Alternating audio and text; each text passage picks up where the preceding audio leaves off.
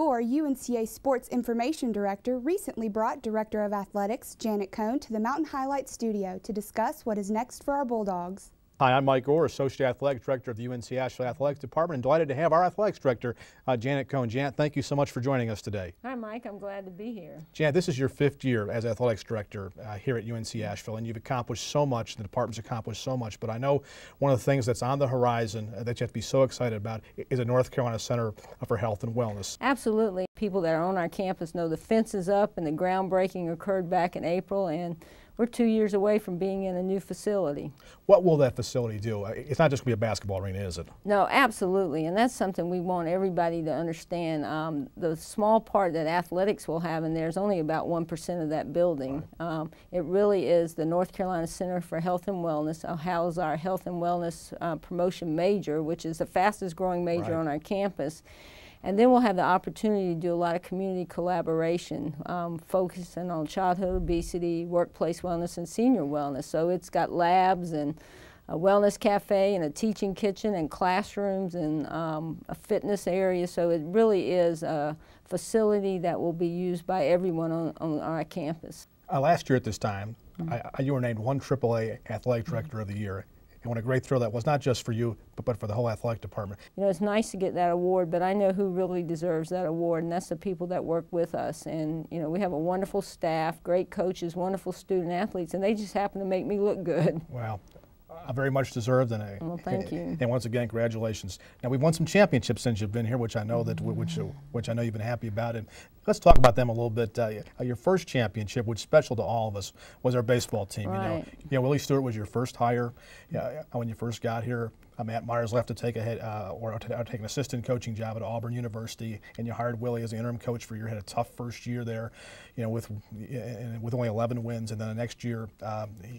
He gets into the tournament as a 6th seed and wins it down 10-0 to come back and win, and then played very well at the Clemson Regional. And I know that had to be a thrill to watch that team over a year improve and win a championship. Oh, absolutely. And you know, for the folks out there listening, Willie Stewart is an alum. He played baseball here, and so it was sort of like a dream come true that he had worked his way up to become a head coach. And then when we were at the Big South Championship, and you know, I've been in athletics a long time and watched a lot of sporting events on TV, and I can't really say that I've seen a comeback like the comeback that we had from our baseball program to win that championship. But you know, the other part of that is the opportunity to take a team to the NCAAs, and we went over to Clemson.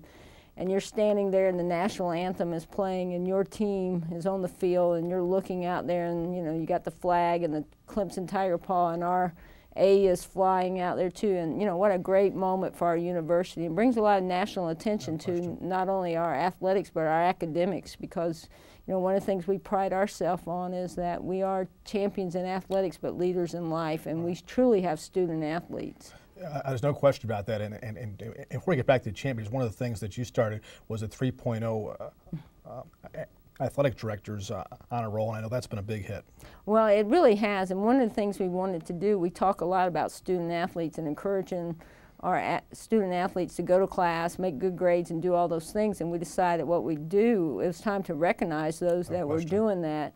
And through the years, that club has grown steadily, and we added a little financial incentive because all our student athletes are not on full scholarship. So those student athletes that make the 3.0 club that aren't on full scholarship also get a little extra scholarship money, and you know, that comes in handy because many of our student athletes are some of the best students on our campus, and then they practice 20 hours a week, and some of them have part-time jobs, so anytime that you can help them financially with some scholarship money, that's a win-win.